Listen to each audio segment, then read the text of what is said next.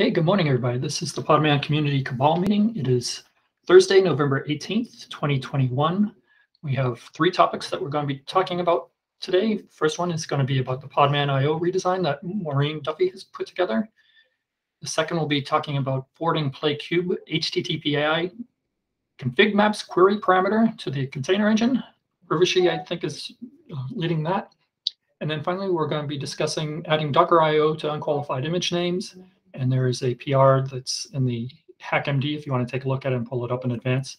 And we've got a couple of people here to discuss that. So without further ado, I'm going to hand it over to Maureen. Maureen, go ahead. Thank you. Hi, let me just share my screen real quick. And there is a link too if you want to play around on your own with the mockups. I put a link in the HackMD.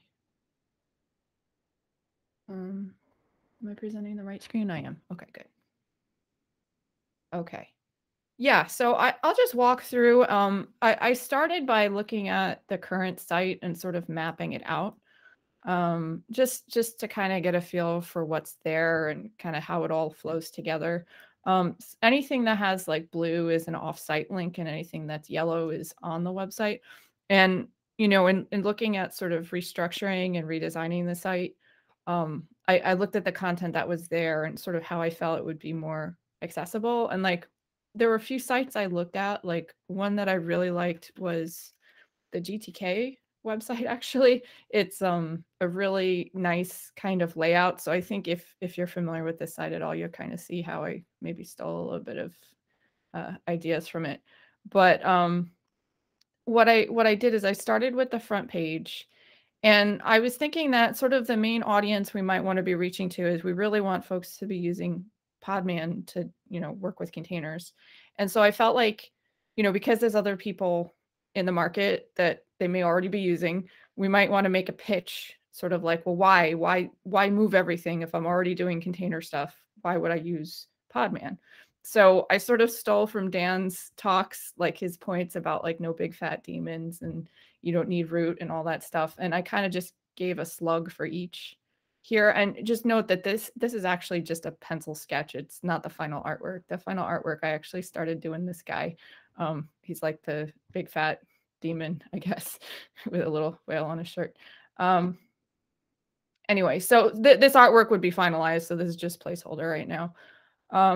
But it's sort of like your standard sort of platform programming tool type of website where you have like the big hero splash, the latest stable release, get started will point to the get started page. You can download it, and then there's a prominent link to GitHub, prominent link to the docs, and then just the general site nav. So you'll see that I like shifted the navigation a little bit from what it is currently, but I feel like it's more what a user would, I think, be expecting to visit podman.io. So anyway, yeah, so I have this whole big call to, give us a try. This is why kind of section, like right on the front page.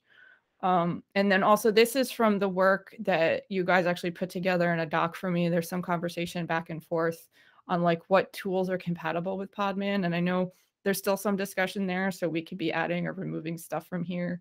We don't have permission to put these here yet. So I think once we figure out what we're definitely going to have listed here, we'll probably have to seek the appropriate permissions, whatever, to be using logos. But, I thought it would be good too to highlight, especially since I'm thinking we're making a call to developers to want to use Podman. Like these are tools that you already use that we're compatible with. I think that's kind of an important message to have right up front.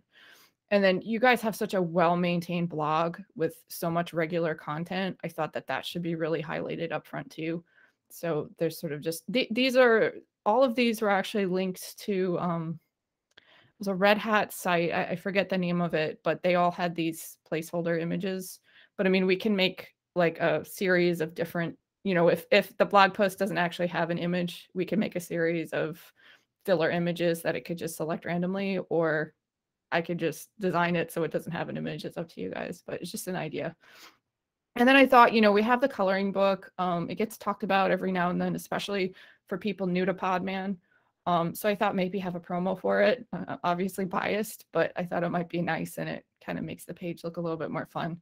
And then this area, I probably need some help if we have any kind of one-liner to talk about just the general containers org and all the tools and how they fit together. Just some sort of simple one-liner here, because it might be that folks are aware of Podman, but maybe they're not aware of the other tools as much as they could be. And then I just left general footer here. I'm just going to stop here because there's 3 more designs to go through, but I just wanted to know if there was any feedback or changes or anything that you have for the front page here. This looks absolutely fantastic. Yeah, it looks cool. It's really, really awesome. And my only question about it, the look and feel is awesome, Yep. as expected, is how would we update this 6 months, a year from now? Where would this live, do you think? Because this isn't going to be a GitHub Pages page. So it could be. It could be. So I have been working with the CRIS project too. If you look at chrisproject.org, that site is a GitHub Pages, and it's right now we use Jekyll and ASCII doc. Although we started with Markdown, so like we're in the process of converting from Markdown to ASCII doc. But apparently, like one of the advantages of using ASCII doc, and I'm by no means an expert, but this is what I understand, is you could have one sort of source of truth ASCII doc file that generates multiple documents, and to keep them updated, you only update sort of the mother ASCII doc file. So for example, like for like the get started page, it has some instructions. I'm trying to, oh, my computer's moving real slow now. Everything's a little bit frozen, but I'm not going to play with it too much. But anyway, on the get started page, it has some introductory information about like how to install Podman and stuff like that. So you could just have, well, even like the contributing file, right? So that has stuff that's sort of how to first get started, you know, filing an issue or submitting a PR. And it would be a total pain to maintain like one version of that content for the web page and then a separate version for the contributing file. So, you know, I'm imagining there could be a way to have that file as an ASCII doc file. And when you do the GitHub Pages build, it'll look at that file. And I think if you tag it correctly, like if you make sections in ASCII doc, you could have the page pull just the section, because and let me see if it'll let me. Okay, good. It's letting me scroll now. So I'll show you, like I have this section here about submitting issues and pull requests, and most of this is ripped just from the contributing file. So like this section, you could put tags in ASCII doc, as this is like the basic section. And for more extended information, that could live in the contributing file.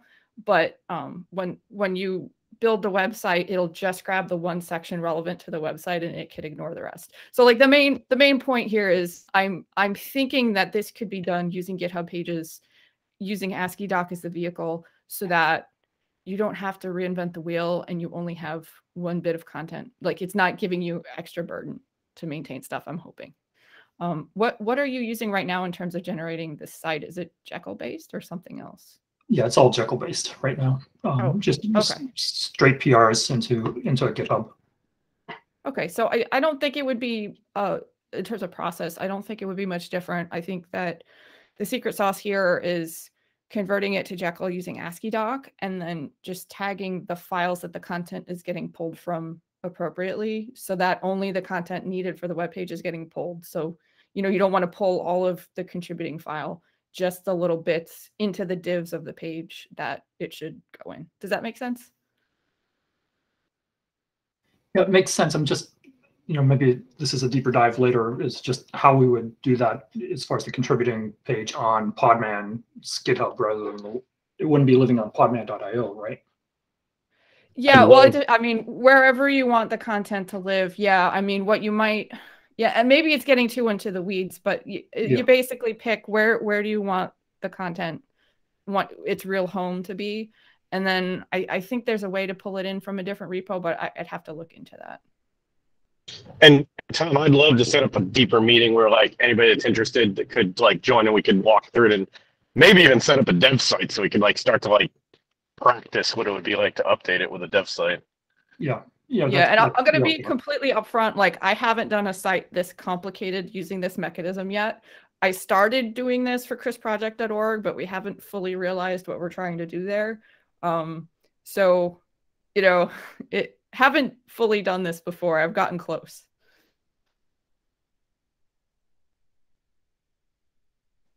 Always fun to break new ground. Yeah. I mean, it's a worthwhile endeavor, I think, if we can make it happen. Yeah, I do too. So I can move on. This is the community page. It gets started is normally next, but I don't know, the file's out of order and I don't want to push the computer running slow gods. So this is basically the main place you would point people if they wanted to join the community. And there were a few things that I thought would be nice to have that you could probably drop, but I figured I'd put them there as good brain food.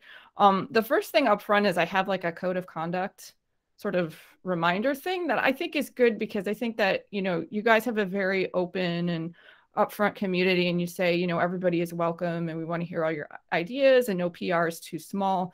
And I have noticed a number of times where like the code of conduct has been emphasized, like we don't talk that way in this project, you know, whatever. So I feel like you guys live it anyway, but I think it's good to point out up front so people know that you take it seriously. So I figured it'd be good to have a little sort of disclaimer or whatever there.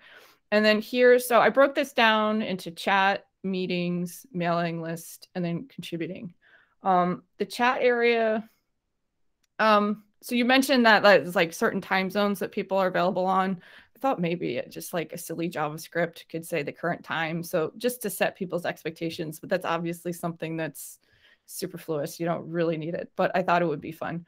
And then these would just link over. I feel like the IRC one would probably link to a subpage the way you have now that just explains you have to register to Libera and this is how you do it. I think that that's a smart way to go.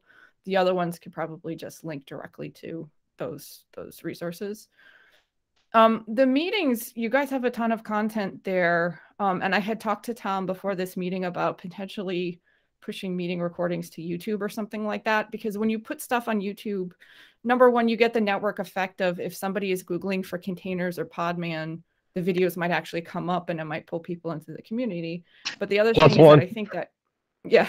And then when you use YouTube, you kind of get these little widgets that you can use to embed the video. So that might be nice to actually just embed, like, you know, the couple most recent meetings into the page. So it has more of a feeling of, oh, wow, these guys are meeting actively and here's the meeting videos and I can follow along kind of thing. I love here, that. like the join meeting and meeting agenda links are sort of upfront too. You know, they're there and they're accessible on the current website, but I feel like pulling them up a little bit higher, you know, will make it more approachable maybe. So I don't know. And then just the meeting purpose for each meeting, I thought. And then this might be funky, but I made the Cabal purple because the two names of the meetings are so similar. I'm just trying to like diff them, if that makes sense. So people knew that there was a difference between the two. And then here I was just thinking, just show the most recent 2 meetings. And then if people want to go further, you could just use like a disclosure thing. So that's that. The mailing list. Oh, go ahead. Yep. Just as an FYI, I just created a YouTube channel a couple days ago, literally. I've had oh, nice. Oh yeah, I saw your IRC meeting or IRC message on that. Yeah, so that, I mean, that again, and it's what you guys want to do. I think I'd asked a couple people that I know run Fedora meetings that also have a YouTube component, and apparently I had thought they had some magic where they live streamed and then it automatically saved the recording. Apparently no, they manually upload them, which I feel like is a bit of a bummer. I have a setup for my Fedora meetings where we use Jitsi and we live stream to PeerTube. And I like it because when the meeting's over, I don't have to upload anything. It just automatically lists it. I know that there's a YouTube live feature that lets you do that, but I don't know if our corporate account allows you to do it. You might have to have like a kind of a non-Red Hat Google account to do that, but that might be a nice option too. I just feel like automating things and making it less manual effort is always good. So I'll move on. This is the mailing list section is basically, hey, there's a mailing list. It's basically the text lifted from the current website. There's just, you know, a little bit more styling and screenshots in it. And the same with the issues and pull requests. This one, there was a lot of content. And what I did is I really just cut it down to the essentials from the contributing MD file on the Podman repo. And again, like I said, I feel like that should be the canonical source for this, and the web page should just sort of pull from that. And if that gets updated, the web page should reflect that. I'm hoping we can work out a system to do that. But that was the thought behind this. And, you know, if it's not possible, we could just say have some basics, like real basics that wouldn't ever change, and then just link to the contributing file if that's good enough too. Okay, so I can move on from here if you guys want.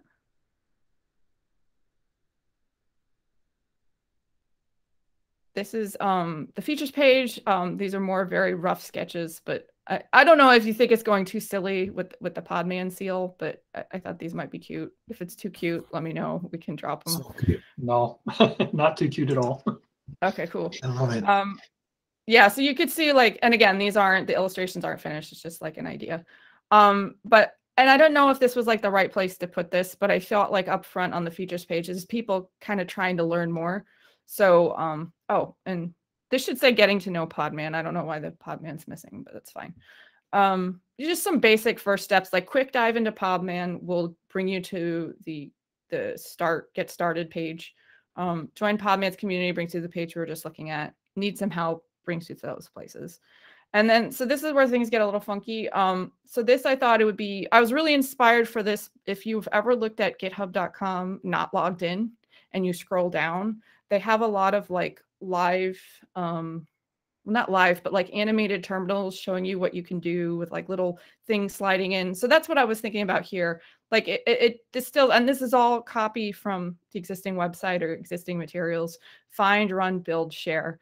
And so for each one, the other ones I kind of laid out really quick here. But the idea is this would be like a little animated terminal typing this out when you're looking at it, and stuff would slide in. Kind of hard to show here in this 2D program, but that was the idea here, is just to highlight these as being the 4 main features of Podman. And then I also thought, you know, that cockpit interface is really nice. And I have talked to other folks that I know that aren't affiliated with Red Hat. They have no horse in the race on any of this. And they found this to be a really impressive thing. And I don't think it's really mentioned on podman.io that much at all, really, maybe in a blog post or two. So I thought that might be a good thing to highlight, especially if we're trying to maybe onboard folks that, you know, are less experienced and like the comfort of having a UI.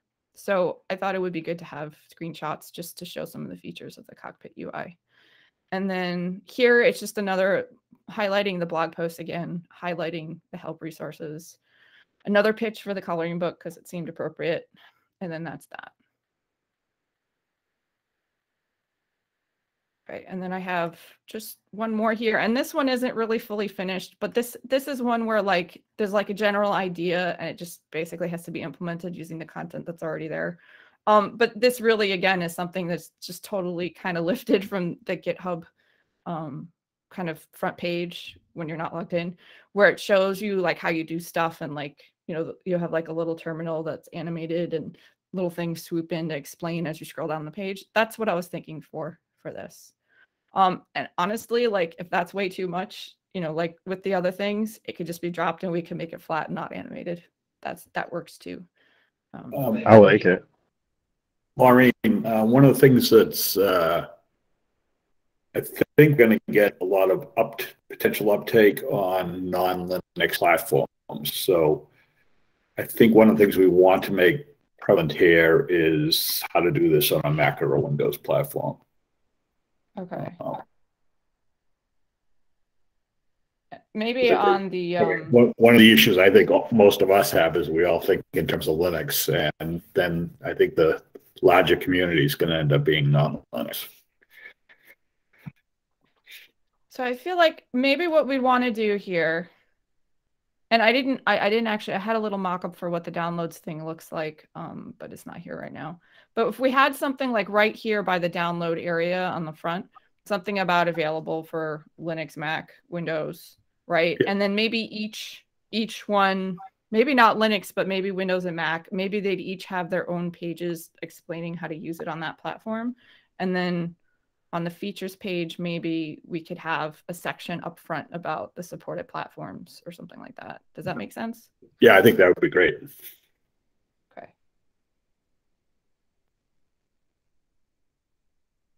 Okay, and me and Ashley met a week or two ago about the Podman for OS X too. And so I think as she works on that, maybe we could even use screenshots from that and Right. have them on the features page.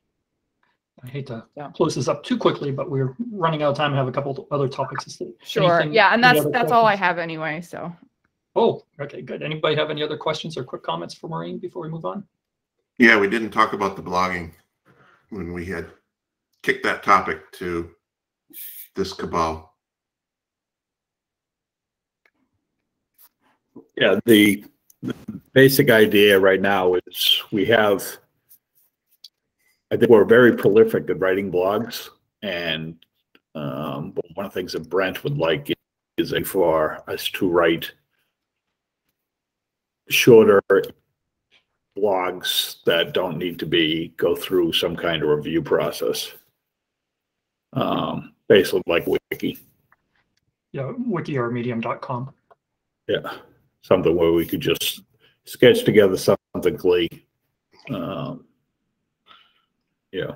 We used to do it on Medium, but that was so disassociated with the term Podman and Red Hat that we started doing stuff on that sysadmin site, which you saw there quite a bit, and we've gotten some pushback about whether or not that's like an official Red Hat's statement view what we write there. So we write it like it's representing upstream Podman, but people are taking like it's official Red Hat content. So we're sort of looking for, at least I am, and I would imagine others on the team, we're looking for a place to, dump stuff when we learn something or figure something out or answer a question, or just generally want to blog about containers, but not go through an editorial process necessarily. And the editorial process would be by the party hosting, like the Red Hat sysadmin blog, and not yourselves, or? Yeah. Well, same with Medium though. When we use Medium, it one person has to review it to publish it. If we're publishing under the same like Podman.io name. So even if we could find something that we were hoping that you might have an idea on something that would be more integrated with this website, but also there were other ones like Medium, and I forget who their competitor is, but if there was a way to have, say you could have 5 or 6 people, publishing under their name, but it's tagging Podman or whatever, so we can get it out, tweeted, the whole bit. Well, is there a reason you wouldn't just use Jekyll? Because Jekyll handles that stuff natively, and I mean, you have some blog posts in there. I'm not sure that we're educated enough to know that kind of stuff on Jekyll. But it's basically we're trying to avoid the PR process and having somebody else review it entirely. Just be able to do something quick and easy and blast it out, more Twitter-like. Okay, I'll think on that. And see what I can thank come you. up with. What I would look at it, I mean, the way I'm envisioning is still put stuff at sysadmin redhat.sysadmin, Yes. but I would call those articles as opposed to say blogs, and maybe it's and this might just to my brain, but I'm thinking more of people ask a question in the mailing list or in the GitHub issue, and we answer it, and then it just gets lost. And sometimes it's better to, instead of just answering it there, to write a quick, page on, if you're trying to do this in a image, this is how you do it. But those things aren't big enough or informative enough to put up on, to go through the full formal process to get, and probably sysadmin wouldn't want it anyways, right? And we don't want to wait till Dan gets back from the Bahamas for it to actually be able to be published. On that mental note, I'm going to close this discussion down. We can dive more deeply into it when we talk again with Maureen in the future. But Maureen, thank you very much. This is really looking really great.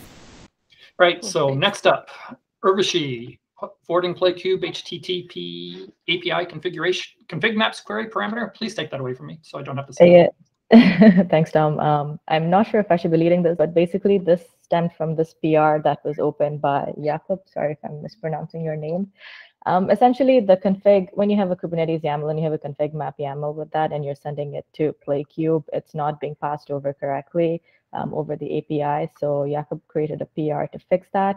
The solution started with passing in the path to that file instead of passing in the config map data, which had some pushback and some discussions. And also that was between Paul and Jakob, and I think those two should lead it since I see them on the call here, and possibly John, to figure out what the best way forward is.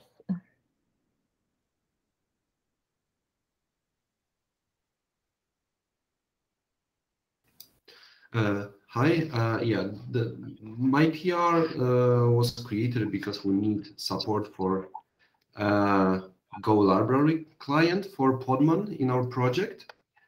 And the points raised in the PR regarding changing the way it behaves to have a whole solution that doesn't have any exceptions for non-local remote calls to the API seems fair, and I would be happy to work on providing support for that. The question is whether the community is open for changing the behavior for that feature in PlayKube.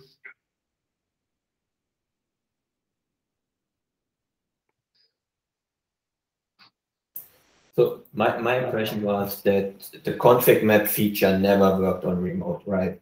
Because so there is nothing to break here, basically. When we implement it, we can do it right. The question is, how do we want to pass the content of a config map to the server, basically? Yeah, I had a look at the code that currently is implemented around using the YAML that's sent over. And because the service accepts multiple objects in the YAML, maybe it can process config maps as well along deployments and pods. So users can provide config maps along pods and deployments in the same content, and then the service can refer to them, use them to provide environment variables to the workloads. And potentially not to change the current behavior, signal which config maps should be used by pods by providing it as a separate option for PlayKube. Like a list of names of config maps, not list of files that should be used. And those names should be present in the content sent to the server. That's the rough idea on tackling that. So you would add a, I guess Tommel calls them a stanza, or to the body of the request for the that actually defines the config maps, and then a query parameter to point to which map? Yeah, like currently there is the config maps parameter that points to files, but that would be another one, for example, env config maps, which would be the list of names of config maps that should be used. Okay. And that opens possibility for providing support for config maps as files as well for pods, which is not supported right now, but that's out of scope here. Potentially this could expand this way as well. I mean, I like that better, because then when we, the Golang or Python bindings wouldn't have to jump through any major hoops.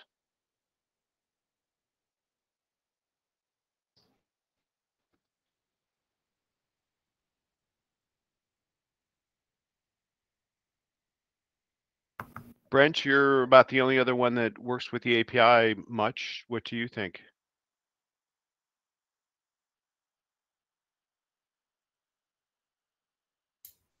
I think that I've been working on Rust too long, but I mean,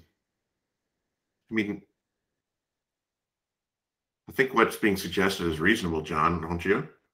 Yeah, I do. I think it's more reasonable than where we are at now. Yeah. Does that satisfies Paul? Yeah, that sounds reasonable. Yeah, sounds good. Yeah. So Sounds like we have a way forward. yeah. And thank you for your work, Jacob. Thank you. As I said, I'd like to work potentially on that. If that's okay with you. Yes, please. Maybe I could create a tracking issue in the repository and assign it myself, and then work on that. I don't know how that would fit better in the process of Podman development.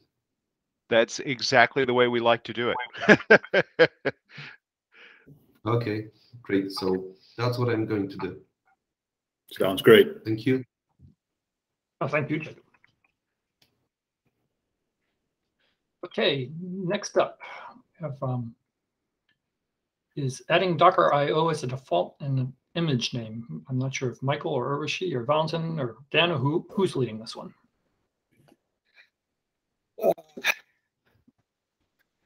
I guess it's Michael and myself on one side and Valentin on the other. I can start by exposing the problem. And There is before a you start, real non-compatibility. quickly, I've added a link to the PR in the chat if you want to take a look at it. Sorry about that, Michael. Go ahead. Yeah. So with the compatibility API from Podman, when we want to use a Docker client, in my case, that's for CI systems that use Moby client, I found out that Docker assumes there is only one single registry, which is docker.io. And that helpfully, the client is also removing the registry part from a request to download the image. And Podman do not like that for good reason. I totally understand Valentin's point about the security, but we have the choice between following the security model of Podman. I can see, oh, having two API would not be good if they react differently, or being compatible with Docker. We basically disagree on that, disagree on a lengthy discussion, to be fair. That requires someone to decide on the design. As Valentin said, there is several workarounds, so it's not like completely blocking, but I still think that if I manage to get that, other people using Podman will hit the same issue. Yeah, it's basically it. I mean, fundamentally, I think the question is we're just talking about compatibility library. So this is just for the remote API on the compatibility layer, whether or not if a short name doesn't expand to insert Docker IO as a default. And I think we can put some constraints on that, in that we could basically look in the list of registries.com to see if Docker IO is available.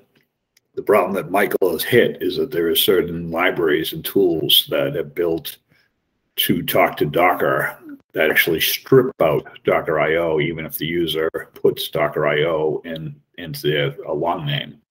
So basically, there's, I guess there are optimizations or something that strip out Docker.io from the name and then sends us a short name, at which point the server side comes back and says, I got 3 registries. I don't know where the foobar image comes from. And we end up with the problem. And this we've covered over this problem, or in Valentin was that we solved the problem on Macs by basically saying we're just going to hard code Docker IO is the only element in the registry. In registries conf, right? Registry.conf. Podman, when we do a Podman machine, we enforce Docker IO.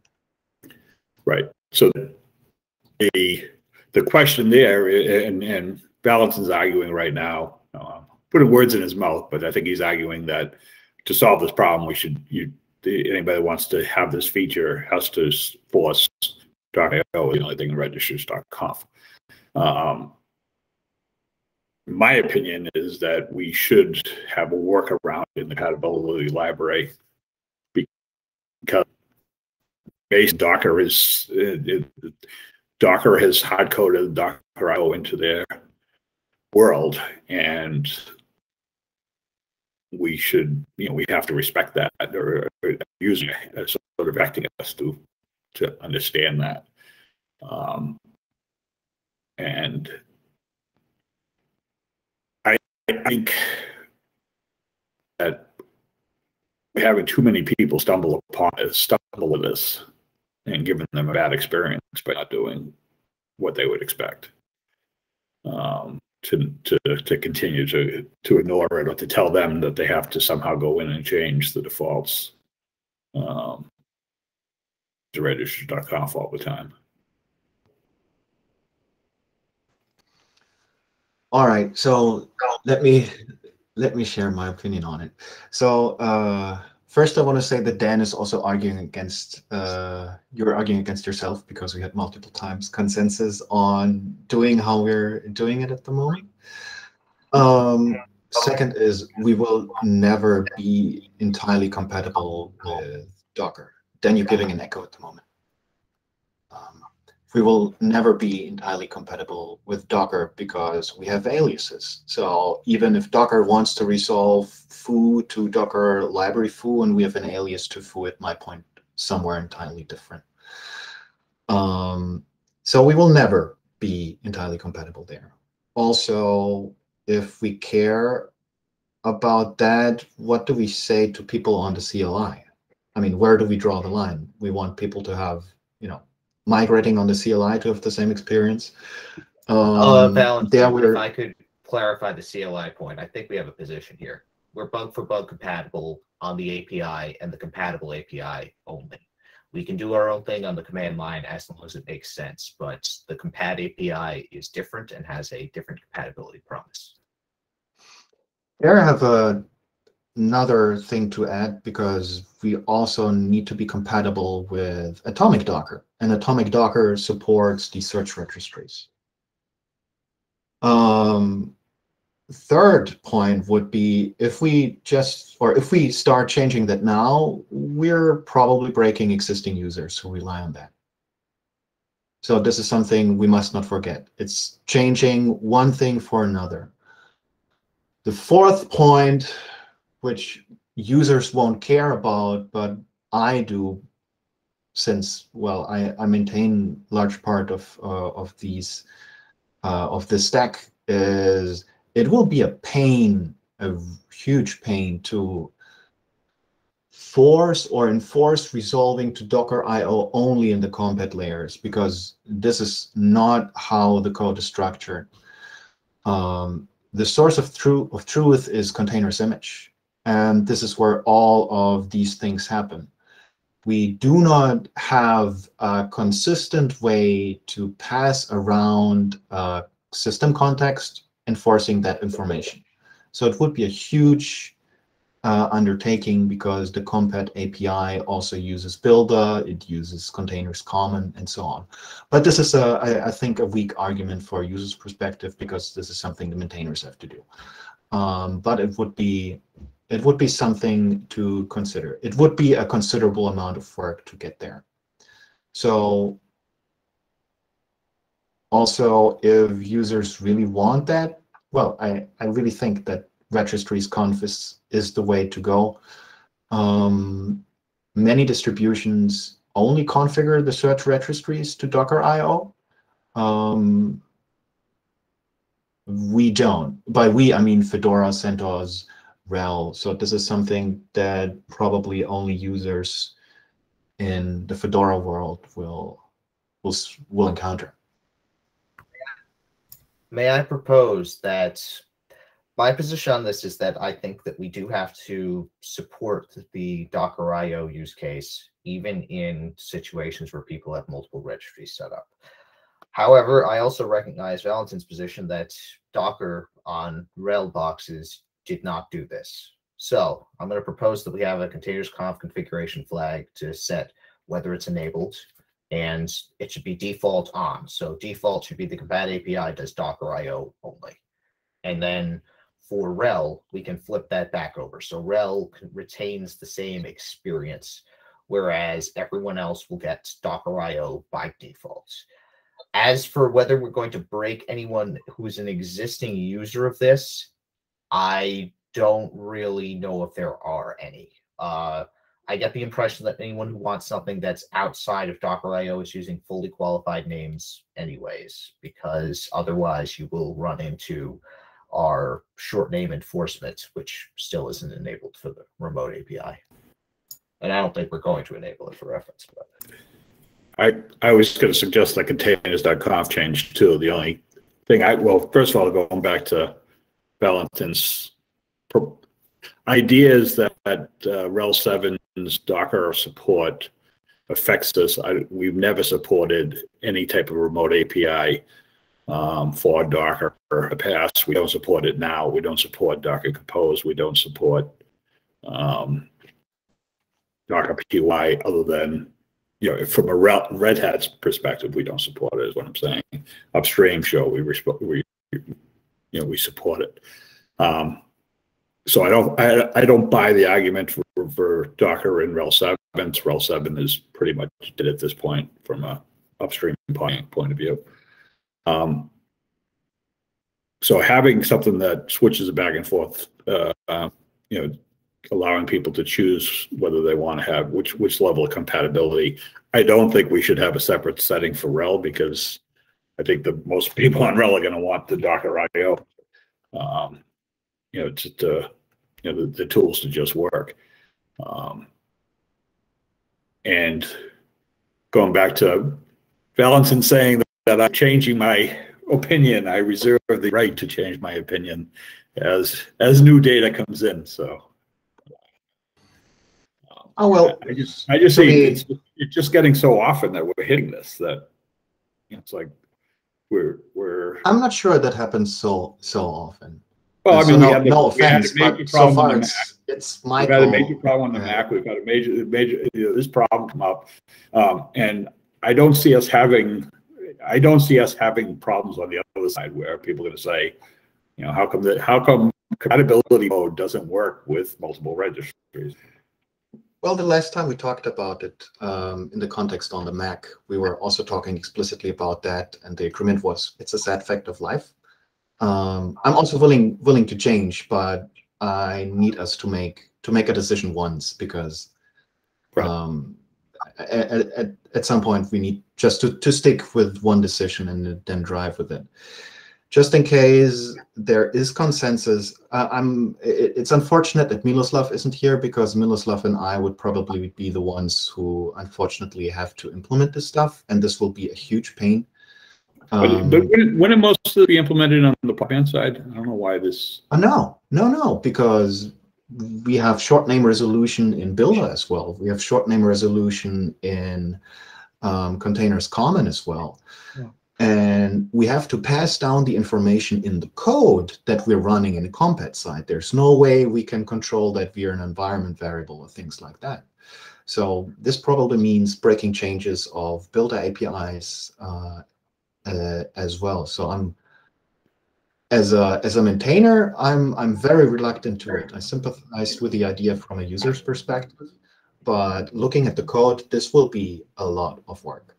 So seeing our priorities, I'm not sure, or I'm pessimistic we'll get that for Podman 4.0. My question is, does it have to be a breaking change? This strikes me as an added field, not necessarily a breaking field. You'd have a new field that defaults to false and behavior's the same. And if you set it to true, we get the Docker.io only behavior. So ideally, that's something we need to pass down via the system context. And I doubt we have, so a containers image, system context. I doubt that all APIs use that consistently. But if we had a field in the system context that said, use Docker.io mode, that to me would seem like it would help this a lot easier, right? So that if I go through the compatibility mode, it just changes system context to say use Docker.io mode, and which means that if we're going to expand a short name, we're just going to expand it with Docker.io and nothing else. Right.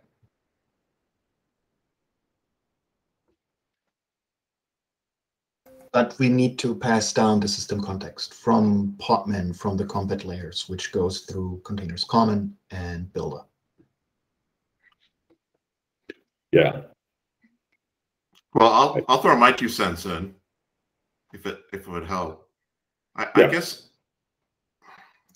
what I'm really struggling with here, in all honesty, is if we take Docker out of this and someone said something like this, hey, we've got an API and one of the fields is an image and there can be multiple registries. On an API level, I'd say I want the fully qualified name. It's an API, so it's programmatic. The short name stuff, to me, is completely and 100% in support of the CLI, so that users don't have to type lengthy names like that. But the problem is, coming back to this, if Docker doesn't recognize that there are other registries, therefore they define their API around that singular fact. John and I banged our heads against the wall on a lot of this kind of stuff when we were doing the implementation. But from a pure API point, I mean, a pure API, I would think that most people would agree, the fully qualified name is the way to do this. But Docker doesn't recognize anyone else, so they go with a short name. Yeah, that's because we don't own both ends of the protocol is what really is biting us and Michael. Yeah. Right. Because I would love to dig in my heels and say, no, you have to give me fully qualified names or, go pound sand. Unfortunately, we've got wild things out there and we can't, we have to make Scott happy and Michael happy.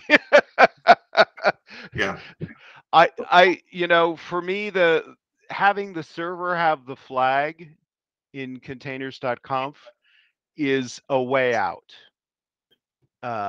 Because then depending on the OS, the packager can say, do we want to be flexible or, do we want to be secure? And if we want to be secure, if you don't pass us fully qualified names to get to images, we're just not going to participate. But if somebody's like, nope, I got to support this tool, and it's deliberately going out and stripping out these values, then the maintainer, sysadmin, or packager can say, yeah, we'll go for the risk. It's kind of like when we had the discussions about what empty fields do we need to pass back to, across the API. I was adamant, if it's empty, why do I have to pass it? That's just a waste of time and effort. But we had clients that were just blowing up. Then you remember Java. But Java has been the biggest thorn. Yes, because however their unmarshaller works, it loves to blow up in our face. So what are the changes that we can convince Moby to change the behavior? Because I know there is some history. I remember Dan Walsh speaking of that at DevConf, but it was one pandemic ago, so maybe it's not the same people, and maybe I can just open a bug and submit a patch and it will go there. Or is it like not going to open because it didn't happen the 50 last time we tried to convince them to change that behavior? Because then you're muted. Remember, it's recorded. No, I'm not going to say anything. My opinion is I think this is the tip of the iceberg. I think this is going to continue to happen. So I don't think that this is necessarily a one-off. But I kind of like the idea what Matt came up with, and I know Valentin and Miloslav are going to push back against it, but I think just adding a flag to the system context to say, I want Docker. If I may elaborate on it, for the people who don't have to implement it and don't have to worry about the long-term maintainability, it's just one pretty flag and some config. But when you think about the impact, it's really expensive, not only to implement, but also some of the compat endpoints are shared with the libpod endpoints. So we have to untangle hundreds or dozens of thousands of lines of code, audit them, think about, do we come from the compat endpoint? Is it a libpod endpoint? And do this for the rest of our lives, at least as long as we maintain this code. It is not done with one PR. It will be a continuous journey. And since there is no way to really set an environment variable or such, this is just a lot of work, and this will continue. So whenever somebody adds code and we don't review correctly, probably we introduce a regression. This is something that as a maintainer gives me headaches. If it would be something, a global setting, not a hybrid one, because at the moment we talk about a hybrid setting that we can run, in the libpod mode with the current behavior, and then in the compat mode to change that. This is something that is really expensive. If we would just tell users to configure it globally, again, just set Docker on the registries conf, right, and you'll be done with it. If you run in the compat mode, you're saying that we have a developmental cost, and you want to push it onto all users for that cost. Two things are going to happen when a user stumbles against this. Right? Either they're going to open an issue, or we're going to have to pay the penalty for answering the issue, or they're going to say, "Screw it, Podman sucks." Oh, don't get me wrong. Those are two human responses: Podman sucks, or they open an issue, and we're going to have to do this answer, or we pay the cost. I don't think it's that difficult because of the way the compatibility library is set up, to basically say, if it's libpod, don't set the flag. If it isn't libpod, then you set the flag. I'm happy to review a PR, and I don't want the conversation to go into the direction of, I understand what it means to be a user, but we made already deliberate decisions to not be compatible on various sides. And we made this decision also for the compat API in this very specific question, also to continue how we're behaving. So I don't want to be the sole party pooper here. I'm just reminding of all the conversations we already had, because they're easily forgotten. So I think, if I may, I just want to say, before we go there, I just want to say we've got like 3 minutes left. So that's where I was going, actually. Okay. I think there's a general consensus that doing the right thing for the user is the way to go. The implementation is what is at issue at this point. Is that fair to say? And absolutely. As such, we can go away and figure that out. That's all I was going to say. I mean, I think we all recognize, John said it, I said it. We need to do something here to reflect this odd behavior that Docker has set in stone.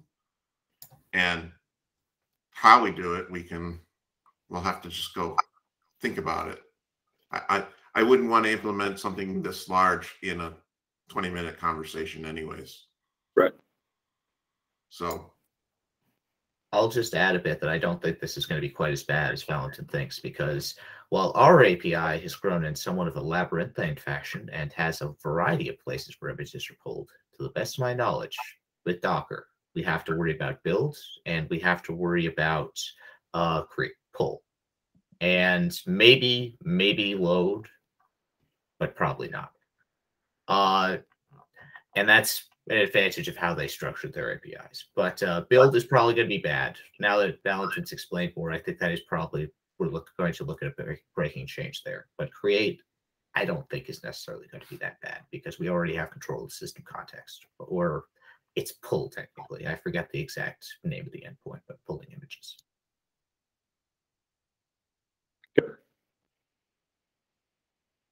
All right. Well, this was a great session. Usually we open it up to other people, but since we have like a minute and a half left, if anybody has a quick thing, we're going to get out of here. Michael, how's this all sit with you? I'm just curious. I'm fine. I totally understand the part about too complicated to implement, because it was a 5-line patch, and if suddenly I have to read all the Podman code, we just use the workaround, to be honest. So yep, I totally get that. Should I close my PR because it's not going to be accepted? And I understand why. There's plenty of complexity involved. So I think the next step is to go look at compatibility library and figure out where we would have to set this flag to say we're in Docker IO mode. Whether it's just in the spot that Michael did it, and then look at how it would be implemented in Builder. So the Builder would do it. now, why are we speaking about Builder? Because as far as I know, Builder is not using the compat API. That's only when an external client is asking. No, you can do it. You can do a Docker API build. So we in that mode, if you did it via Docker build or Docker PY or Compose, then we should follow those rules. Okay. Alrighty, folks. I hate to end a great meeting, but we have run out of time. So I'm going to end it. Thank everybody for attending today, and thanks for the discussions. Have a good day. Bye. Thanks, Tom. Bye. Bye.